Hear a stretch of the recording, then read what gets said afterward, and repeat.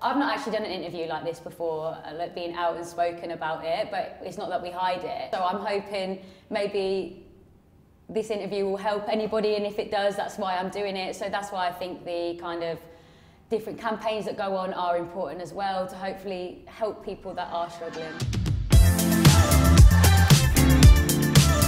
Leigh, thanks for joining us. Welcome to our Rainbow Laces discussions. You're joining us as one of our amazing allies. AJ, thanks for joining us. We're celebrating the Rainbow Laces campaign this year, and a big part of the campaign is to raise awareness and for our clubs to show solidarity with the LGBTQ+ communities. You know, within Palace and within your friends, within other women's clubs, you're always around members of the LGBT+ community. You know, from what you see, do you think people perform better when they can be themselves? Yeah, I think it's a no-brainer. If people feel comfortable within their own skin and who they really are, then naturally they can just worry about the task in hand instead of worrying about putting a mask on or covering up who they really are or looking over their shoulder. So it's only got its positives. I mean, AJ, you're one of our most experienced players. You've been with Palace now for 3 years, and before this with London Bees, and then a stint in the England under-19s camp.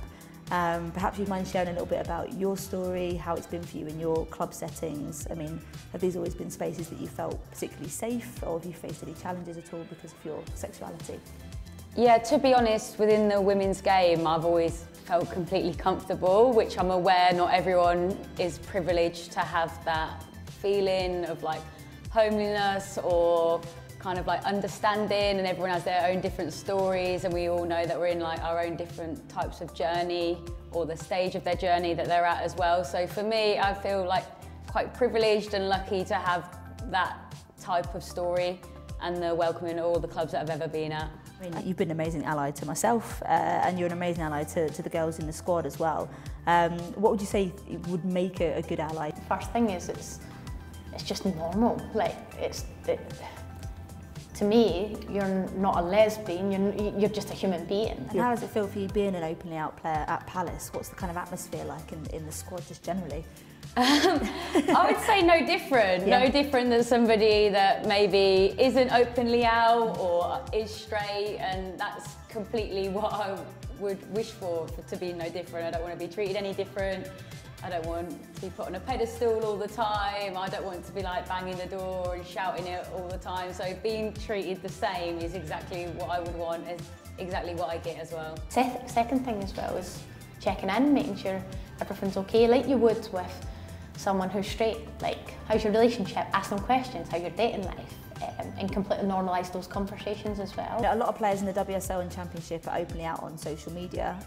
I know that you're sort of quite happy to share photos of yourself and your partner and all the lovely things that you get up to. I just wondered if that was something that had come quite organically to you in terms of making that decision to put things up publicly, or whether that was a sort of active decision that you made. I think it took a good few years, so it's not like when you initially get with somebody and then you start posting it non-stop. So I guess it was, yeah, I don't think we ever had a conversation about posting either. So it was kind of like, once everyone's families are comfortable and everyone's happy in the situation, like, yeah, just post a picture every now and then of each other. And as part of this, obviously as part of the Rainbow Laces campaign, you'll be wearing the Rainbow Laces for a couple of our big upcoming games. How important is it to you to have things like this where we really reflect and focus on the LGBT+ community, you know, making sure that there's awareness around it, and that fans as well as players, colleagues, teammates, physios, all the staff behind the scenes feel comfortable as well? Yeah, I think raising awareness is important for every aspect of life, and it is really important that we have that dedicated time in wearing those laces to show each other that we're standing with you. And I think all it does is make people think.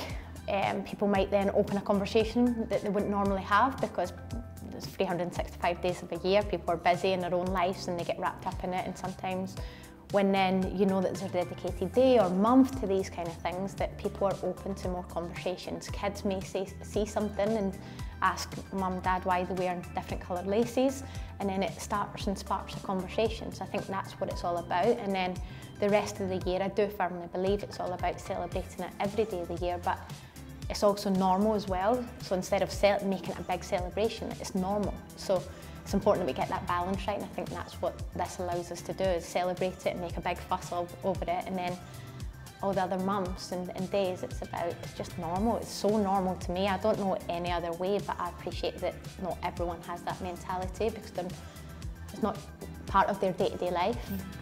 How important is it to you to have campaigns like this which support the LGBTQ+ community and sort of shed some light and awareness on things? Yeah, it's just always great to, like you said, shine awareness on it. It's just so important. I've not actually done an interview like this before, like being out and spoken about it, but it's not that we hide it. And I guess my main driving force was behind it was like maybe there are little boys and girls that are struggling and they do just need a bit of inspiration. So I'm hoping maybe this interview will help anybody, and if it does, that's why I'm doing it. So that's why I think the kind of different campaigns that go on are important as well, to hopefully help people that are struggling.